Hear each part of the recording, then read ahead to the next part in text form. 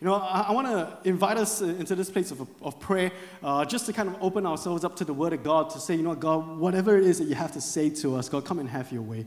And so will you join me as we commit this time to God together in prayer? God, again, it feels like just such an amazing sense of gratitude in our lives and in our hearts to what you did on that cross. God, we pray that we'll never lose the wonder of the cross. And so, God, even as we dive into your word, as we go into the Old Testament, to see what this looks like, that, God, it will come alive to us. Lord, it will add a deeper revelation, but more than that, Lord, it will stir something within our hearts to love you more. And so we thank you. We commit this into your hands. In Jesus' name we pray. Amen. Amen.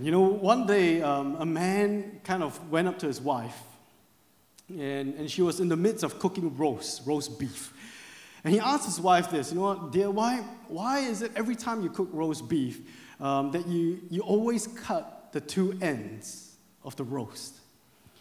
Now, his wife looked at the man and said, that's a really good question. I've actually never thought of that. In fact, I don't know the reason why, but I do know that my mom did it every time. Every time my mom cooked roast, she would cut off the ends of the roast. And so let's go ask mom. And so the couple went over and they went to go find the wife's mother. And they went, hey, mom, you know what? I just had a question. Why is it that you always cut the two ends of the roast when you cook it? The mother looked at the girl and said, that's a really good question. I've actually never thought of that. But my mother, your grandmother, has always done it that way. And so, why don't we go ask your grandma? So they took the car, they went over to grandma's house, and they asked, hey, grandma, why did you always cut the two ends of the roast whenever you cook roast? And the grandmother looked at the granddaughter and her daughter and said, that's a really good question. I don't actually know why I cut the two ends of the roast, but I've always saw your great-grandmother do it. And so let's go ask her. Now, fortunately, great-grandmother was alive, and so they went to go visit great-grandmother. They went to go visit great-grandmother, and they said, great-grandma, I've been asking mom and grandma why they always cut the two ends of the roast, and they don't know why. And so I thought I'll ask you, great-grandma, why did you always cut the two ends of the roast when you cooked roast?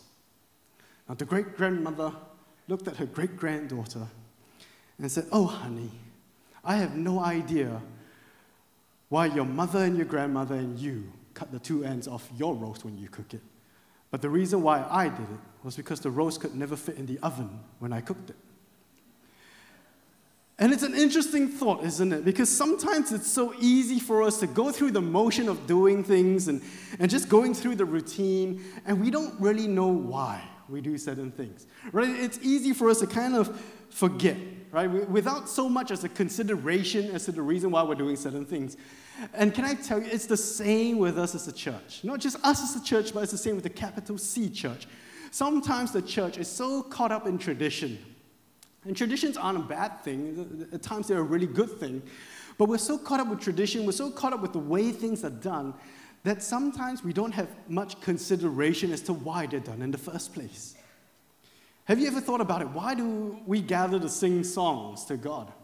Why do we lift up our hands? Why do we celebrate or remember Good Friday? Why do we gather around the table of communion as we will do later on at the end of our service? Oftentimes we may have an idea as to what this looks like, but yet at other points we just do it because, well, everybody's been doing it. Our parents have been doing it. Our parents' parents have been doing it. And so we just kind of go through the motion.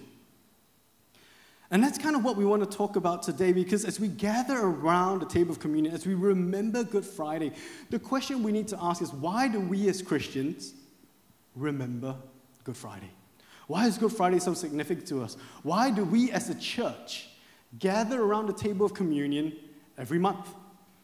Why are we doing it even today? And a lot of this can be traced back to something that we call the Passover.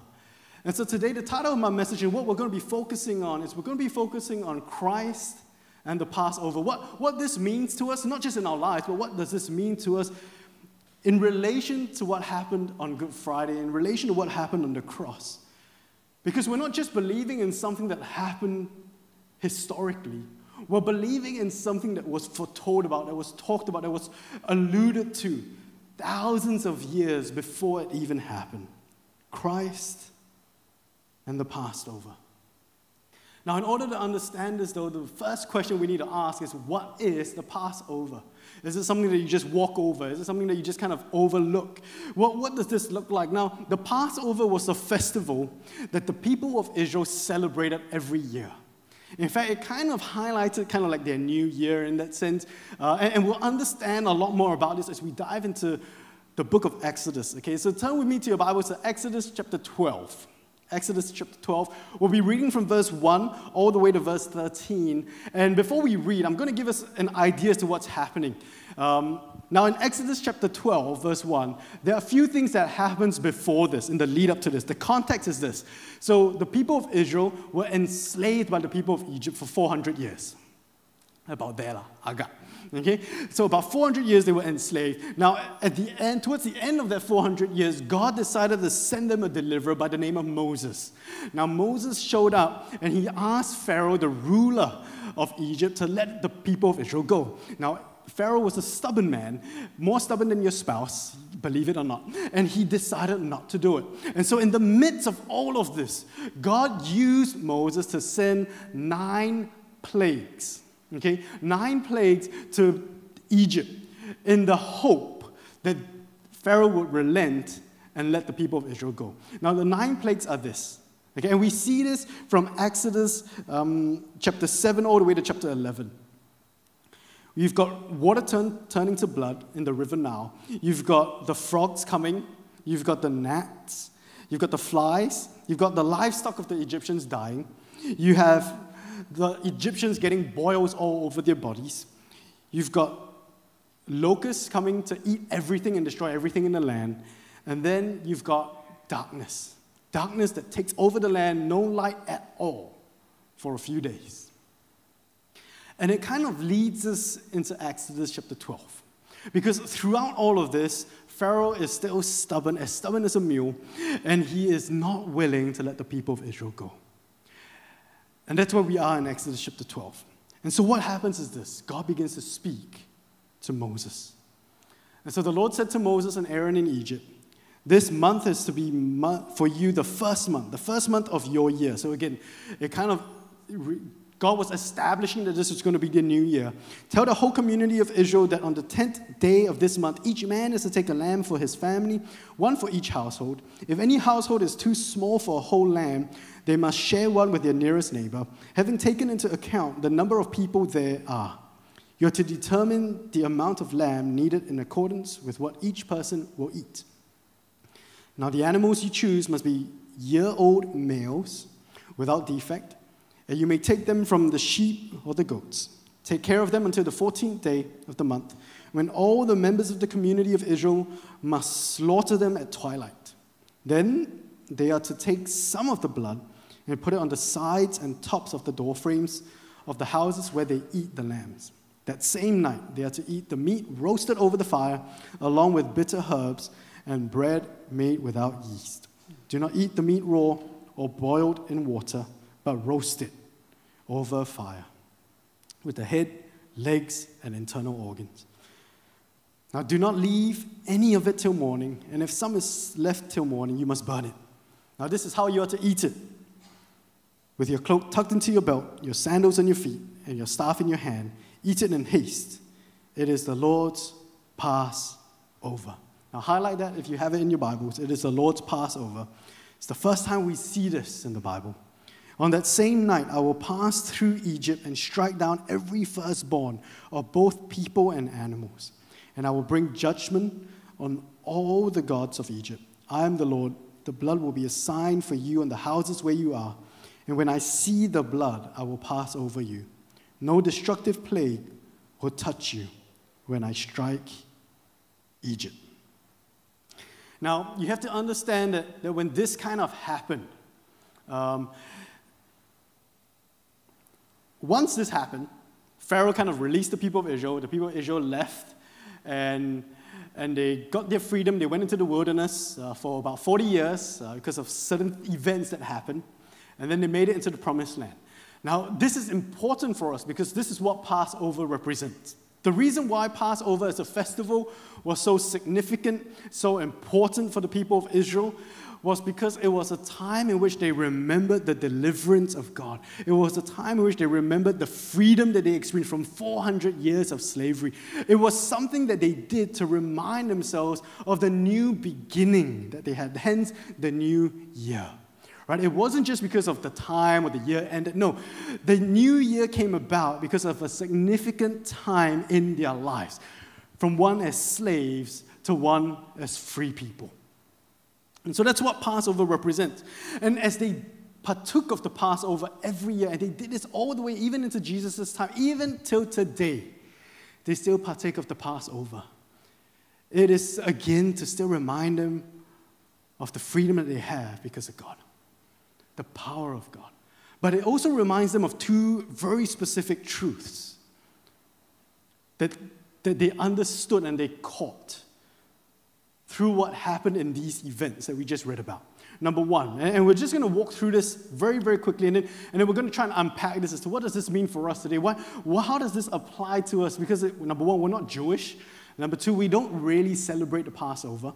I mean, our New Year is either 1st of January or whenever the Chinese calendar tells us, or the lunar calendar. But there are two truths, again, that the people of Israel remember and are reminded of every time they celebrate Passover. Number one, it is that no one was spared from the final judgment of God. Now it's interesting. We see this in verse 12, because in verse 12, God tells the people of Israel, on the same night I will pass through Egypt and strike down every firstborn of both people and animals. Now notice that there is no distinction between Israelite or Egyptian. There is no difference. There is no differentiation at all. And this is something which is very important for us to understand. Because when you see it in light of the previous 9 plagues, the previous 9 plagues, it happened only to the Egyptians. It did not happen to the Israelites. The Israelites kind of had some sort of an immunity to the plagues. The Bible says this, that when darkness covered the land of Egypt, the land in which the people of Israel were at still had light. They still had day.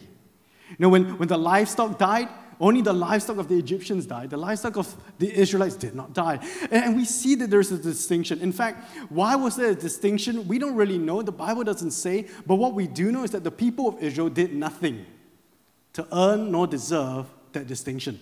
It was by simple virtue that God wanted to make a differentiation or a distinction between his people, Israel, and Egypt.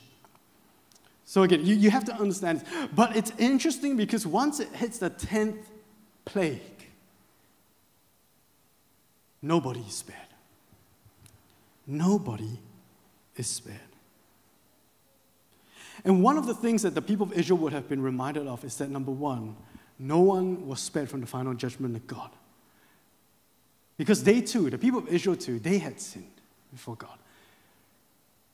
Now, if the people of Israel ever thought that, you know what, whatever God's going to do, you know, we can just sit back, kick back, relax, enjoy the show, eat our popcorn, watch what's happening across the border in Egypt, you know, and just enjoy what's happening and enjoy our life, you know what, they would have been rudely awakened when they heard this coming out from Moses' mouth. Wait. You mean, when you say both people and animals, you meant both Egyptians and animals, right? You see, can you notice that they've gone through 9 plagues. They didn't have to worry about a thing. And then all of a sudden, the 10th one comes out. All people. No, not just the Egyptians. No. We're included, guys. People of Israel, listen up. God's going to judge us. The firstborn of every person and livestock is going to die. And so that's the first truth. That's the first thing they were being reminded of, that no one was spared from the final judgment of God. But the second is this, is that while no one was spared from the final judgment of God, there was only one way to avoid that final judgment.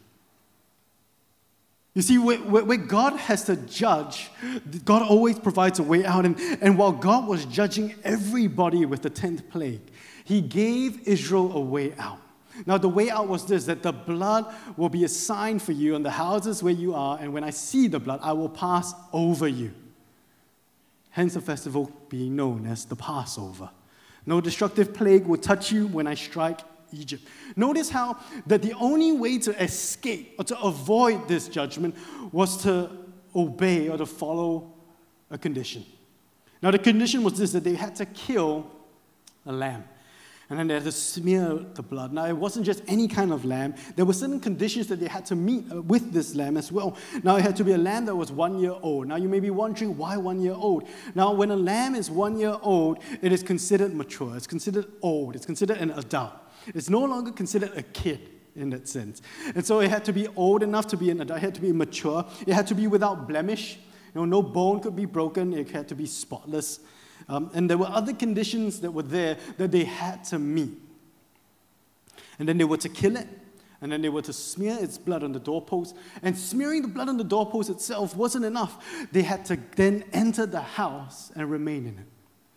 Now, there were other things that they had to do, and because of time, we're not going to dive too much into it. Although, I mean, you would have read it, right? You may be wondering, what's all this about? There's so many instructions, how to cook the thing, how to eat the thing. Now, there is great significance behind every single one of those things. And we don't have a lot of time to unpack that today, but yet it is something, if you want, you can feel free to go and Google, go and study about it, and we can talk about it over coffee one day. But there was only one way to avoid the final judgment: kill a lamb. There were conditions that had to be met: smear the blood, stay in the house. And so two things that the people of Israel would have been reminded of every time they gathered around Passover. Yes, they would have remembered their deliverance, but they would have also remembered the truth that no one was spared from the final judgment of God. And number two, that while that was true, God also provided a way out for them. The question is, what does this have to do with Good Friday? And more than that, what does this have to do with us? Now, what we read in Exodus chapter 12 is more than just a historical event, a historical recollection. It has within it truths that don't just apply to the people of Israel then. It has to it truths that apply to us today. Because in the same way, there are two things that I believe God wants us to be reminded of this morning as we gather around the finished work of the cross. Number one is that in the same way no one was spared from the final judgment of God in Exodus chapter 12, all of us will face the final judgment of God at the end of all time. All of us will face the final judgment of God. See, the people of Israel may have taken their immunity from the 9 plagues for granted. Can I tell you, when I make this statement, all of us will face the final judgment of God, I want to be very clear. It doesn't matter whether you're Christian or not Christian. It doesn't matter whether you've been born in a Christian home. It doesn't matter whether you've not experienced hardship in your life. It doesn't matter if you've been a righteous man and you've done good things and you've never done a bad thing, never told a lie. It doesn't matter if you're held in high regard. It doesn't matter how much money you have in your bank account. It doesn't matter how highly esteemed you are in society. All of us will face the final judgment of God. You know, and it's easy for us sometimes, and it may have been easy for the people of Israel. But what the people of Israel?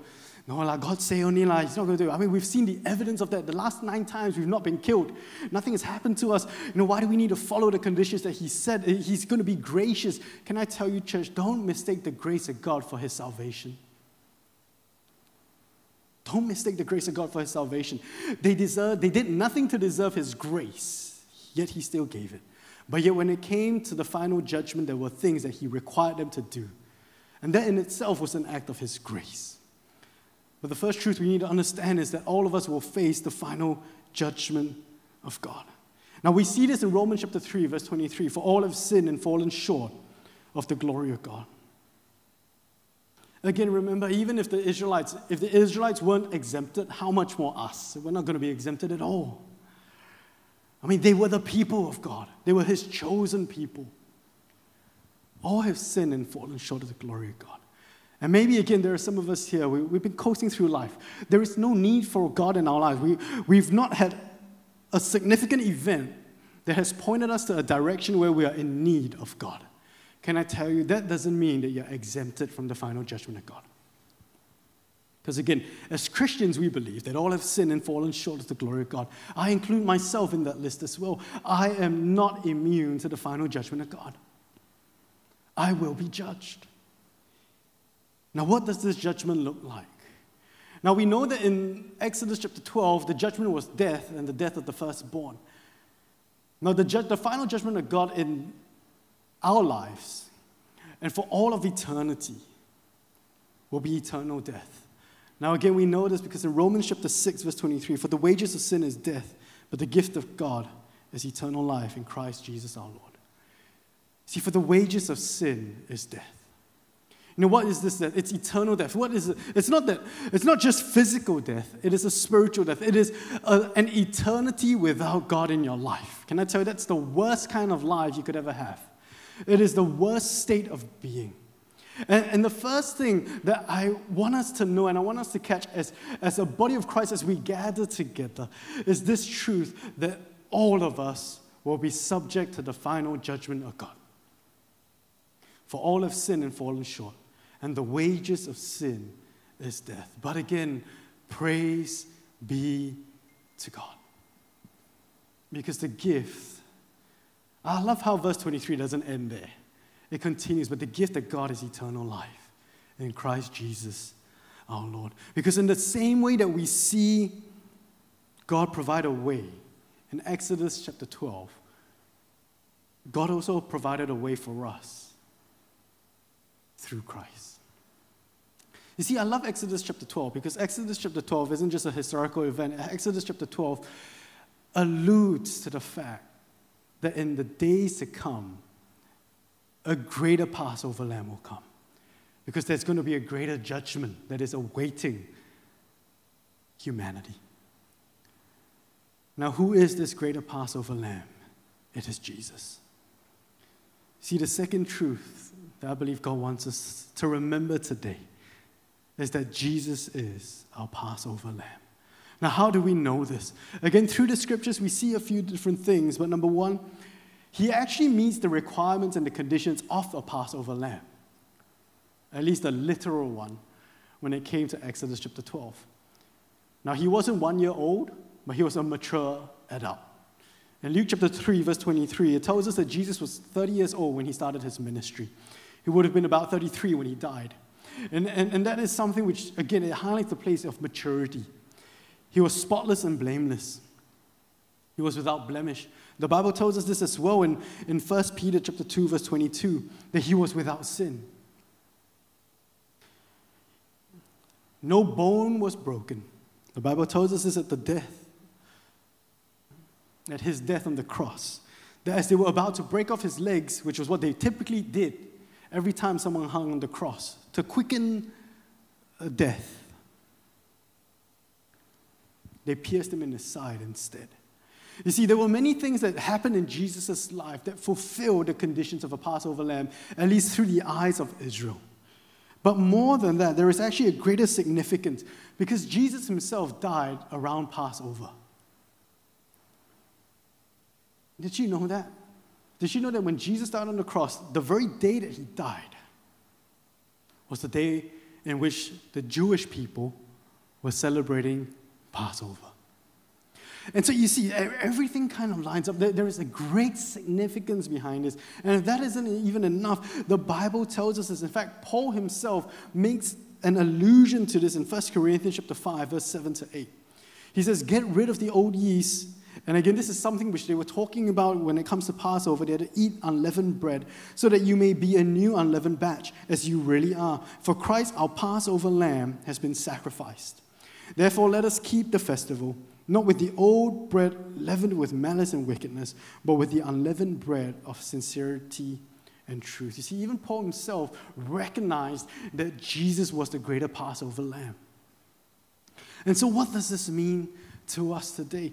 Number one, the first thing is this: do we really believe that all of us will be subject to the final judgment of God? Because if we don't believe that in the first place, can I tell you, nothing that I say, nothing that God says will break through, because you don't need God. In fact, if you don't believe that, I will tell you that if I were to believe what you believe, then I will agree with you. You don't need him. But yet, I know without a shadow of doubt that that is not true. Because God is real. God is real, and what he says is true. It will come to pass. No word that he has said will fall to the ground. Every word will be fulfilled in his time, and every single one of us will come under the judgment of God. Then the next question we need to ask is, are we under the blood? Because if there's only one way to escape that judgment, and if it's only through the blood of Christ, then are we under it? Now, it leads us to another question, though, because we may say, you know what, that's a really great question, but I don't even know what it means to be under the blood. And so I just want to share with us two things that this looks like. Number one, you have to believe. You have to believe that everything that I've said thus far is true. Not because I say it, but because the Bible says it. You have to believe it because you have to believe that there is a God who created the heavens and the earth, a God who created you, a God who loves you, a God who is righteous and a God who is just. Now you may say, but if God is righteous, but if he's also gracious, then wouldn't that be enough? Can I tell you, the grace of God is there. But the grace of God loses its power in the absence of the righteousness of God. If God is not just, if God is not righteous, then there is no need for his grace. The two have to come together. And we have to believe that. We have to believe that, yes, God is not just a gracious God, but God is also a righteous God. God is going to send people to eternal death. Not because he is evil, but because he is just. Because at the end of the day, I deserve it. We deserve it. We deserve nothing less than death. For the wages of sin is death. We need to not just believe that that is true, but we need to believe that Jesus is the only way to experience eternal life. Jesus is the only way to avoid this judgment. And if we believe that, then what we need to do is we need to call upon the name of God. But you see, it's not enough to just believe. We need to live. Let me give us an example. Let's go back to Exodus chapter 12. Now imagine with me, you're going around and you're telling people, hey, you know what? We just heard this from Moses, and so you better go get your lamb, and we got to get this done. Hey, go tell your friends, get them to come in. And did you know that this condition of coming in the house wasn't just for the people of Israel? Did you know that the Egyptians, if they heard and if they believed, they could have gone into the house? Now we know this because as Israel is getting ready to be delivered and they've been set free, God tells them that if there are any foreigners, anybody who wants to join them, that they are to partake of the Passover too. That means there may have been a high possibility that they may have reached out to their Egyptian friends or maybe a good person and told them about what's happening and invited them into their house, and they would have been spared from the judgment of God. Now, in that same way, we must believe that. Now again, picture this. You go out, you're telling people, and then there's a bunch of people who don't believe you, and so they do nothing about it. Now, what's going to happen to them?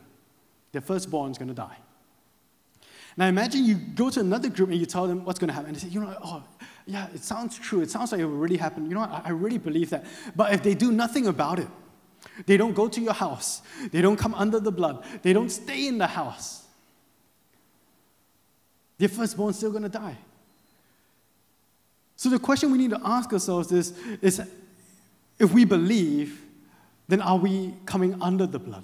Now, if we've already come under the blood, the next question we need to ask is this: are you staying under the blood?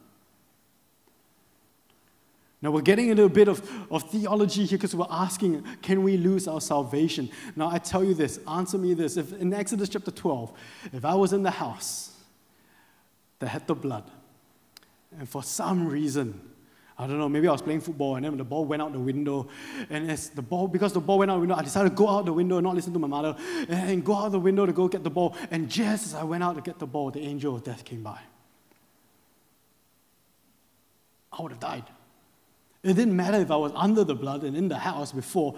It was, where are you under the moment the angel comes? And again, this is something which is important. This is why the yeast is actually important. The yeast that we talk about in 1 Corinthians, the yeast that they talk about in the Passover, because they had to eat unleavened bread, no yeast. It represents this place of, are you living righteously now that you've come under the blood? Because yeast always represented sin. And again, this is something which is so important for us to understand and to catch, because the question that I believe that God is asking us today, and with this I want to invite the worship team to come up and join me, is, are we under the blood? Now again, it's not enough to be called a Christian. It's not enough to identify as a Christian. It's not enough to grow up in a Christian home. The question is this: what do you really believe? Do you believe that without Christ you will face a death in eternity, or eternal death? Do you believe that all have sinned and fallen short of the glory of God? Do you believe that when Jesus died on the cross, that his blood is the very thing that covers us? That the only way that we can avoid the final judgment of God is through that, because Christ came to be our substitute. Do we believe that? Because that's what Passover is about. That's what Good Friday is about. That's what gathering around the table of communion is about. It's about remembering these truths. It's about remembering that all have sinned and fallen short of the glory of God. That if it were not for Christ, we would die in eternity. It's a reminder that it's not just enough to believe in the blood, but we have to live under the blood. And this morning, with every head bowed and every eye closed, I believe that there are 3 calls that God wants to make today.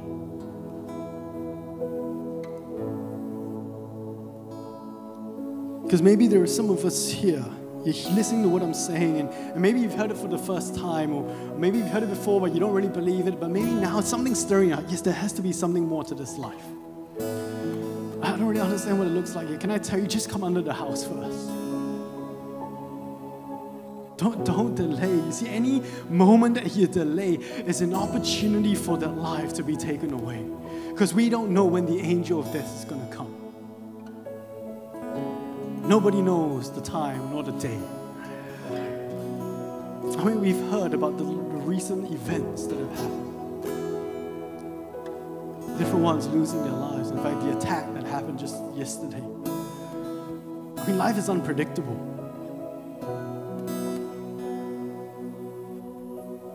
Can I beckon you to come under the house? Come under the blood. Jesus died for you. Jesus is patient, not wanting anybody to perish. He has provided a way out, but I tell you, his grace also comes with a condition that you believe. And if you say, you know what, Tim, I don't know what this looks like, but I'm willing to just come under the house, come under the blood first, and continue this journey of figuring out what it looks like. See, and I want you to know it's okay. Because the people of Egypt, if they went under the house, they had no idea everything else that they needed to do for Passover. They just came into the house. And if that's you, maybe you're here in our service, maybe you're joining us online. And if you're here in our service, I want you to very, very quickly just put up your hand and put it down, because we want to pray for you in the next few moments. If you're joining us online, just log in that Zoom room and we want to pray for you. And so here, if you're saying, no, Tim, I'm listening to what you're saying, and I don't want to face the final judgment of God. I want to avoid the judgment of eternal death. And I hear what you're saying, and I hear that the only way is through the blood of Christ. I hear that the only way is through Jesus. And again, I don't know everything else that comes with that, but I'm willing to take that step of faith to say, you know what, then count me in. Let me come under the house. Let me come under the blood. Again, if that's you, just very, very quickly, just put up your hand and put it down. We want to pray for you real quick. There's no need to be ashamed. If you're joining us online, just let us know. Amen. Amen. For the second group of people, You know, you've come under the blood. But somewhere along the way, you've stepped out of it. You've not stayed. You've not continued to live your life as a pleasing sacrifice to God. I believe for the second group, God is saying this, then will you come in a place of repentance? Will you come back and stay in the house and learn what it means to stay, learn what it means to allow my blood to cover you and to watch over you and to be with you? That it's not just a one-time deal event, but it's something that is evident in your life every day. You know, if that's you, you're saying, you know, you're struggling with some things, you're struggling with living under the blood.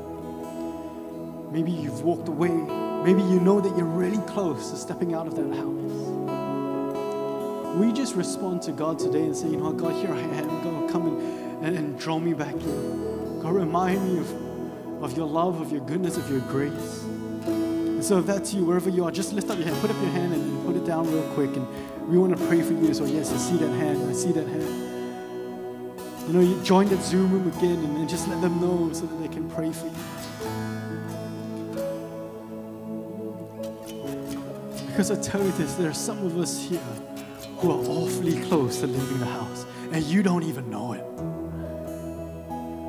I sense that the word of God for us today is that there are some of us here who are awfully close to leaving the house. There's some of us here who have already left the house, and you still think that you're in the house. Can I tell you, it's time to come back.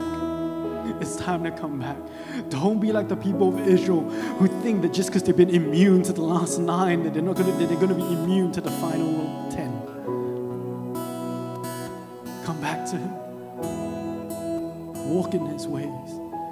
Don't mistake His grace for His salvation. Oh, hallelujah.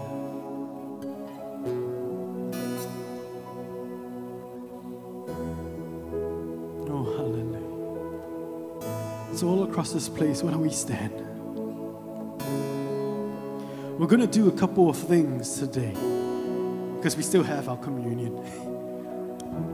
But the first thing that we're going to do is I'm going to lead us in a prayer. And maybe you didn't want to lift your hands. Maybe you were a bit embarrassed or a bit shy. No, it's okay. We want to walk us through this prayer to just say, God, we want to thank you for what you did on the cross. God, we choose to believe in you. Lord, we choose to come under the blood, come under the house. And God, we want to go on this journey of getting to know you more. And for this, I want to invite the rest of us here. We made this prayer before to just lift up our hands. And if you want to make this prayer for yourself, I want you to lift up your hands as well. And I want us to just repeat this prayer after me. Okay, and so all across this place, let's just lift up our hands. Jesus, we thank you for being our Passover lamb. We believe that all have sinned and fallen short of your glory. And God, I ask for your forgiveness, for your love, for your grace, to fill my life. I ask that you become Lord of my life. In Jesus' name we pray. Amen. God, we thank you for those who may have prayed that prayer for themselves. And God, I pray that wherever they are, that Lord, you will fill their heart with your love right now. And Lord, they will know without a shadow of doubt that it's more than just words that have come out of their mouth. Lord, they are speaking to the King of Kings and the Lord of Lords. Lord, even though there is uncertainty in their minds as to what this means and what is going to happen, God, I pray that there will be such a peace that will come upon them, a peace that transcends all understanding, that will guard their heart, and that will accompany them on this new journey of faith in you. In Jesus' name we pray. Amen. Amen. Now, the second thing that we're going to do is we're going to open up the altars. And maybe if you made that prayer that we just prayed earlier, I want to invite you to come to the front. And as our leaders pray for you, I want you to let them know, hey, you know what, I made that prayer. I want to find out more about Jesus. And we're more than happy to journey with you on this journey. But it's not just open for you. It's open for the second group of people. Those of us here who we aren't sure, we're struggling with our faith. Those of us here who are near the place of stepping out of the blood. Those of us here who maybe now, as you hear me proclaim that word earlier, that there are some of us here who are outside the blood and we think that we are under it. And you're beginning to ask yourself, man, is that me? I don't know. Could that be true? And if you're wondering, if you're having second thoughts, can I tell you, just come to the front.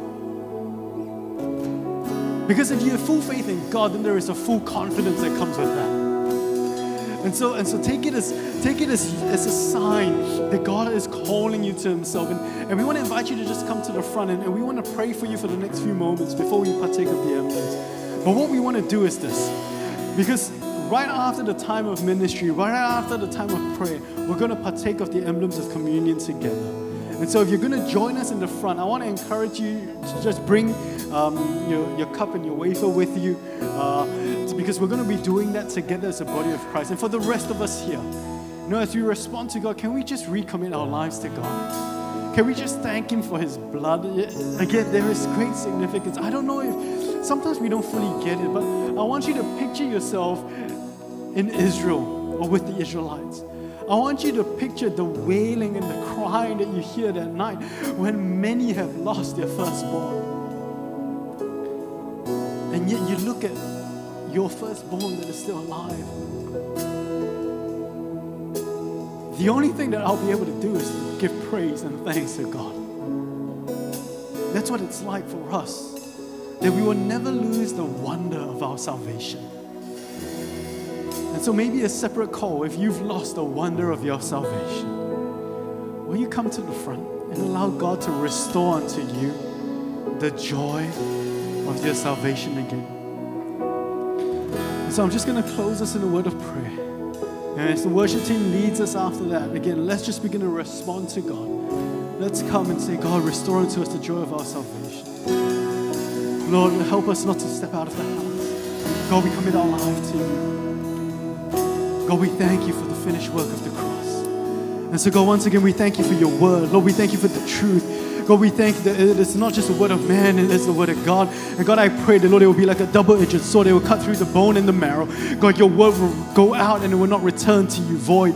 And so, God, I pray for a deep conviction in our hearts to stir again. God, restore unto us the joy of our salvation. Lord, may we never take it for granted. Lord, may we never take it for granted. God, we pray for those who may already be out of the house and they don't know anything that they're in. God, I pray that the scales on their eyes will be gone in the name of Jesus, that they will understand, they will come to the realization that they need to come back under the blood again. God, we pray for those who do not yet know you. God, we pray that you will bring them into the house. God, you desire none to perish and all to know you. God, we ask that the truth of your word will go forth like a powerful thing that will never come back void. Lord, it will do the work that it has set out to accomplish. And so, Lord, as we spend the next few moments responding to you in this time of response and reflection, God, we want to come under the blood. God, we want to come under you. Lord, we want to meet with you. God, we want to rejoice in the joy of our salvation again. And so, God, we pray that as different ones come to the altar, that, Lord, you will meet with them and they with you. In Jesus' name we pray. Amen.